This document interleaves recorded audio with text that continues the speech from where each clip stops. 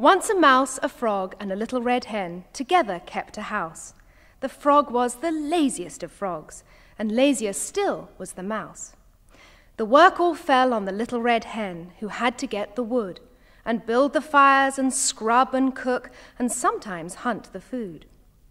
One day as she went scratching round, she found a bag of rye. Said she, "Now who will make some bread?" Said the lazy mouse, "Not I." "Nor I," croaked the frog as he drowsed in the shade.